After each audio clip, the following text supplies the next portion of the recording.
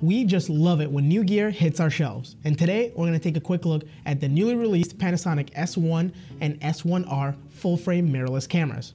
To begin, let's talk about the S1. It aims to please both photographers and videographers, and looking at only the specs, it might just succeed. It's got a 24.2 megapixel full-frame sensor, 9 FPS continuous shooting, and 5-axis in-body image stabilization, with up to 6 stops of compensation. For video, it can shoot 4K UHD up to 60p internally to SD or XQD cards, a first for full-frame mirrorless cameras, although to achieve that, it has a 1.5 crop. Now, for those of you who are a little disappointed with the camera's limitations in color sampling and bit depth, fear not.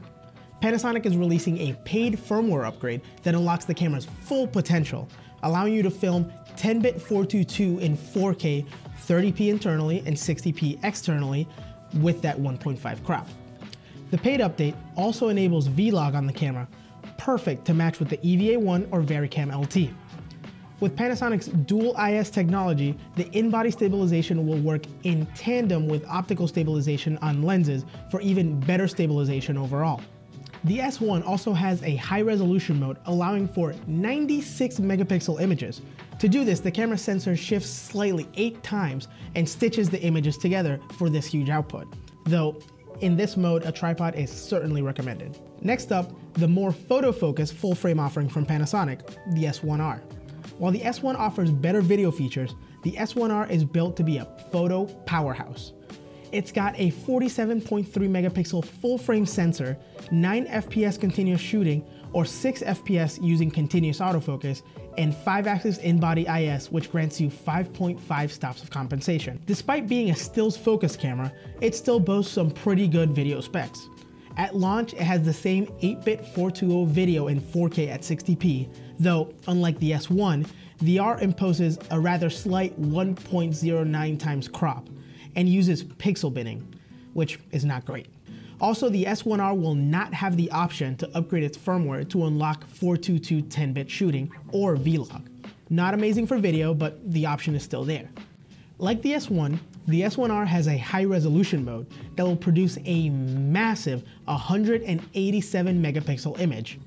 We have a lot of testing to do, but these cameras are promising to say the least. 4K at 60p makes these cameras the first full-frame mirrorless options to offer that capability. Both cameras offer SD card and XQD card slots, and the new battery system is good for nearly 400 shots, better than Canon and Nikon's mirrorless offerings, but falling short of the Sony a7 III. I'm very impressed with the build quality and ergonomics of this camera. The button layout and the menu structure are intuitive, and I haven't lost any of the dials and wheels that I'm used to using. I think I can safely say that this layout and size is my favorite out of all full-frame mirrorless cameras. While it might not be as small and portable as some other full-frame mirrorless bodies, it feels like a pro body.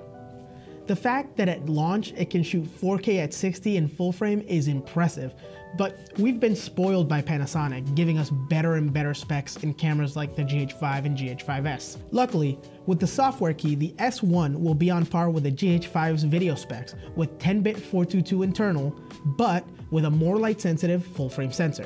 First impressions have left me really excited to get these cameras out in the field and put them through their paces. We're looking forward to pitting the new cameras against other flagship full-frame mirrorless cameras and seeing who comes out on top. Got a question? Leave a comment below and let us know what features you want us to test on these new cameras.